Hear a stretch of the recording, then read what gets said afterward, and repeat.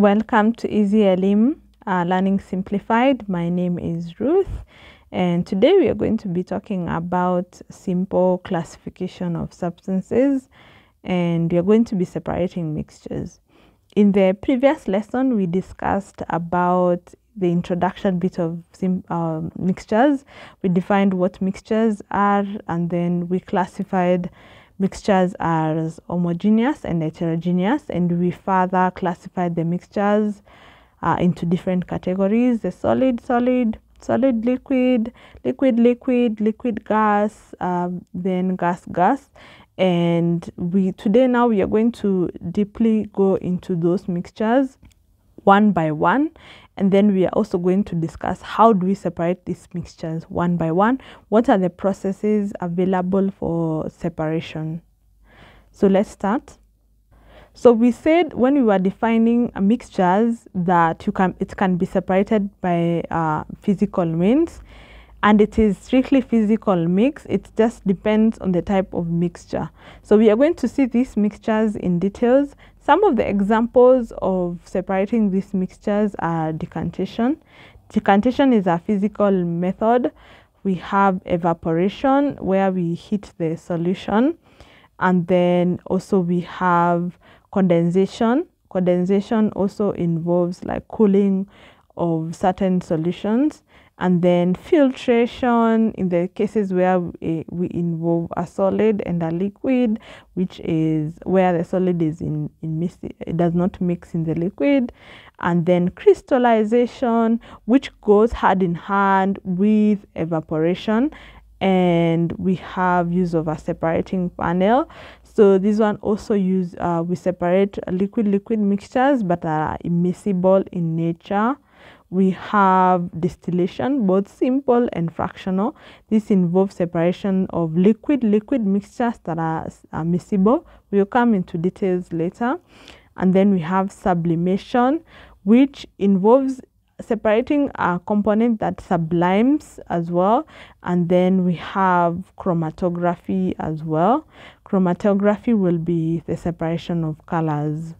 And finally, we have solvent extraction, which we are going to separate different components, and we are going really to especially look at how to separate oil from nuts and seeds. So those are some of the methods that we are going to be discussing in this topic. And further, we can see how these mixtures are separated depending on the specific type they belong to. We said there are two types of mixtures in the previous lesson. We have heterogeneous and homogeneous. For heterogeneous, it forms different layers or different composition. For homogeneous, it forms one layer, uniform composition. So for heterogeneous, we have specifics like solid mixtures. So solid mixtures, which can be having different properties, and some of the examples of methods that we can use for solid mixtures are sublimation and the use of a magnet or magnetism. And then another example of an heterogeneous mixture is a solid liquid mixture, where the solid does not dissolve in the liquid, and we use filtration. And then we have another heterogeneous mixture that involves two immiscible liquids. If we use two immiscible liquids, the method of separating will be use of a separating funnel or decantation. And then we are going to specifically look at which one is like the most suitable one. And then when we go to the homogeneous, the one that forms the uniform composition or uniform layer, we have solid liquid mixture, where the solid dissolves in the liquid, and we can use evaporation or crystallization. So those are the methods that we use for that. And then if you have liquid mixtures where both liquids can mix together, we use fractional distillation. And finally, if you have a solid that mixes in a liquid, especially in dyes, when we talk about colors, the process that we are going to be using is going to be called chromatography.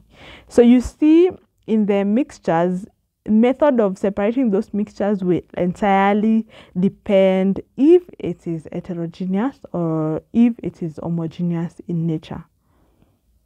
So we'll start with heterogeneous mixtures, and we'll start with solid mixtures where they do not form a uniform layer.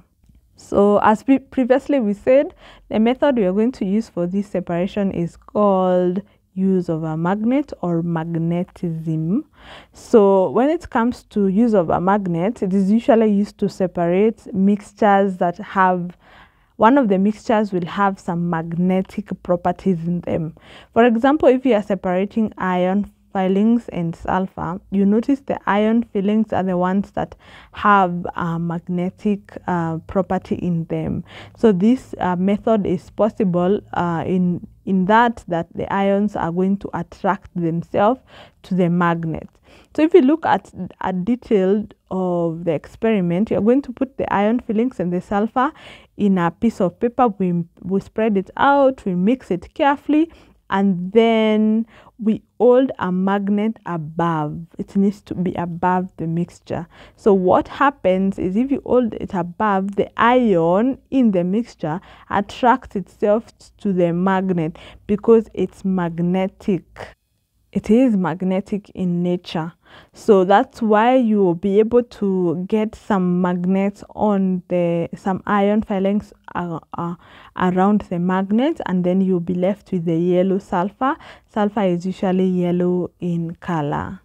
So this process is very common, especially in industries when they are trying to remove impurities from compounds, especially in food industries as well. Flour mills, they usually have some magnetic machines that attract any component that is magnetic. So it is also used in iron recycling and also glass recycling, and commonly used in flour mills to remove those magnetic particles in the flour.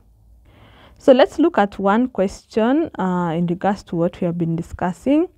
State and explain a simple method that you can use to separate a mixture of sulfur and iron filings. So this question requires you to state the method and also to explain the method. So it is important for you to be able to explain the method that is done in the lab. So the method is going to be it's going to be use of a magnet or magnetism, and then the process will be the mixture of iron and sulfur. We will place the magnet on top of this mixture, and iron, which is magnetic in nature, is going to attract itself on the magnet. So the sulfur particles or sulfur powder is left on the piece of paper. So that is what we have discussed. Method, use of a magnet.